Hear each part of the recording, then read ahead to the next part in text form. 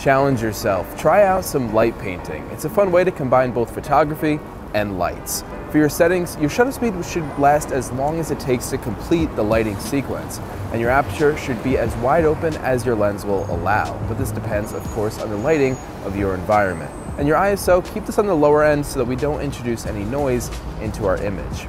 For your light source, I'm using this little light tube here, but you can always use the light on your phone. You'll also need a tripod so that you can actually accomplish the long exposure. So since it's a long exposure, you're gonna have to be as still as possible. Can you do that?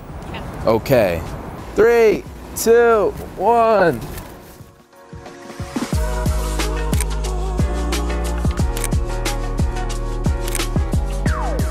Tag us in all your light painting photos.